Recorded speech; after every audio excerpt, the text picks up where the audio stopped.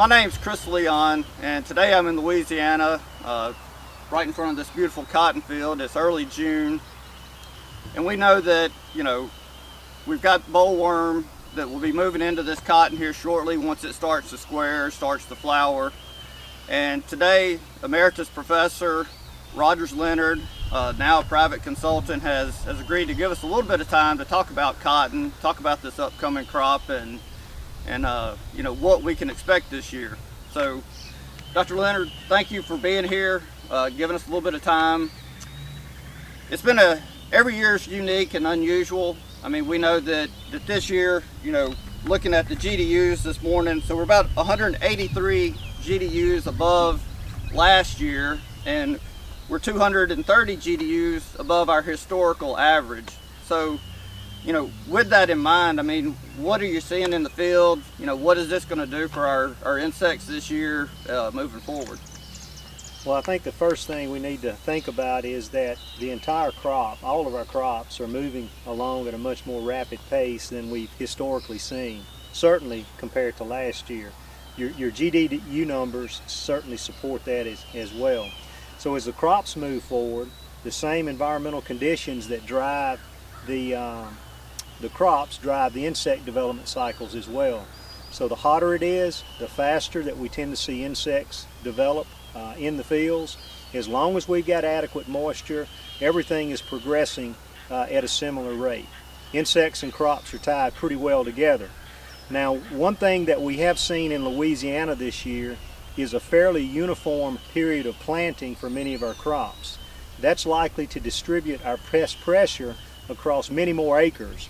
Rather than having a few acres planted very, very early, which would function as a trap crop to pull insect pests in, the general distribution of crops in a more timely manner probably will help to reduce some of the pressure we may see, at least from the early season insect pest infestations. So now turning to bollworms being one of the major cotton pests, we've been using and relying on BT products for a number of years. Initially we were applying them as a foliar spray, and then we incorporated that BT gene into cotton. So around 1996, the first Bollgard gene came out. That was followed a few years later by Bollgard 2, and now we're into Bollgard 3. So Bollgard 3 has been out on the market for roughly 5 years. The universities do a great job with their overspray program, and they're looking at conventional cotton, Bollgard 2, Bollgard 3, and how it responds. So we know that some of the earlier technologies, obviously if you've got the insect pest pressure, that we see a really nice yield response there. So Bollgard 3 is still working effectively at this point in time, but we have seen the trend over the 3 years of data that we do get a positive economic return on the grower by an overspray.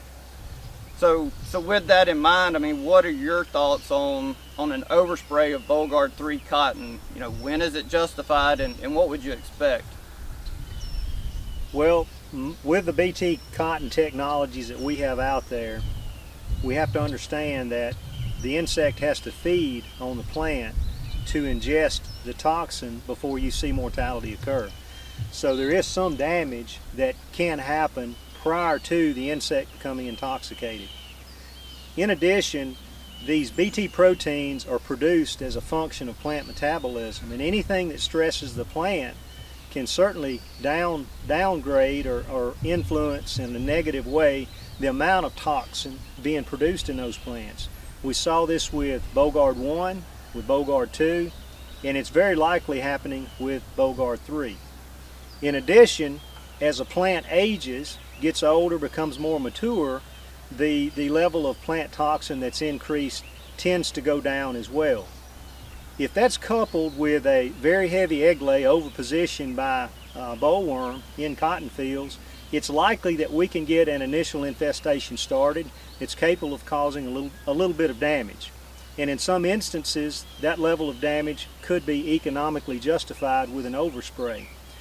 So I think that there are certain times of the season that oversprays certainly can be warranted on Bollgard 3 cotton. Bollgard 3, the 3 gene in other technologies is working very well right now, but it is likely that we can overwhelm the system.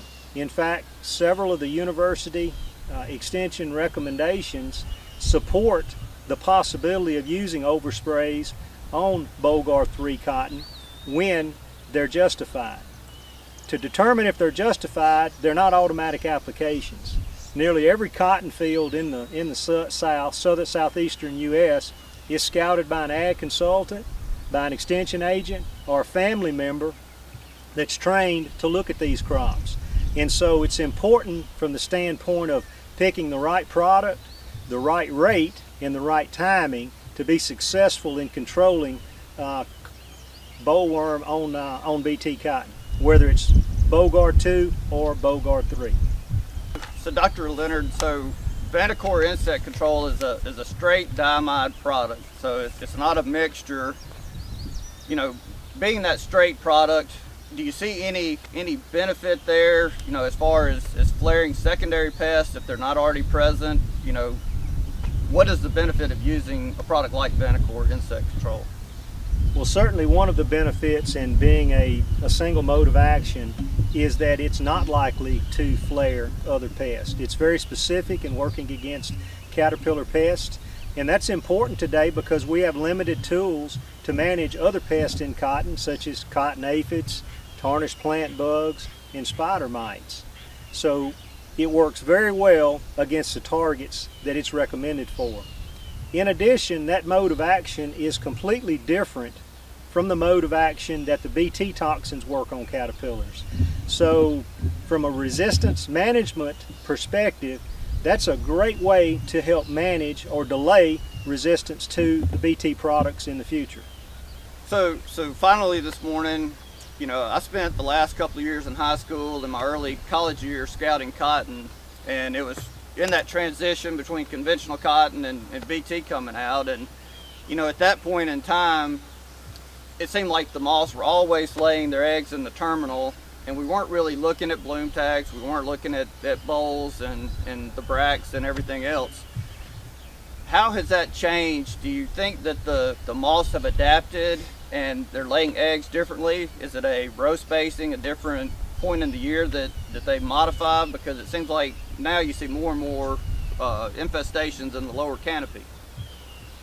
Well, there's several things going on sampling cotton today as compared to a couple of decades ago as a function of the BT cotton technologies.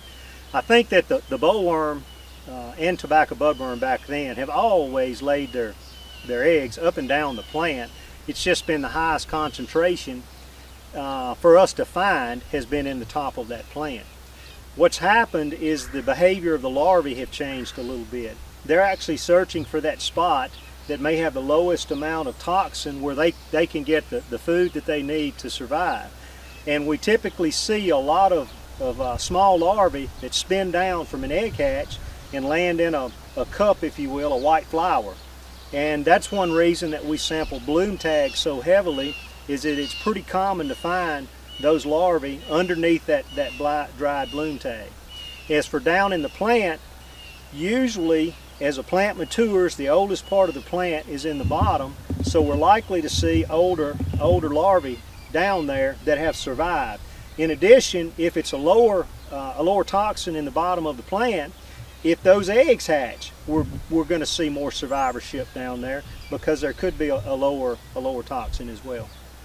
So Vanacore is a very important tool in our cotton insecticide arsenal to manage crop pests in the South. Today we're talking about cotton, where it is one of the only other tools that we have beyond the BT cotton technologies. So it's important for us to steward all of those tools that we have available, and Vanacore is a great option to use when needed on all of our cotton technologies. So with that, I want to conclude this episode of this Tech Talk, and definitely thank Dr. Leonard for being here, for meeting with us in this field, giving us a little bit of his time this morning. And if you have any further questions, please reach out to your local FMC Tech Service Rep or your local FMC Retail Marketing Manager.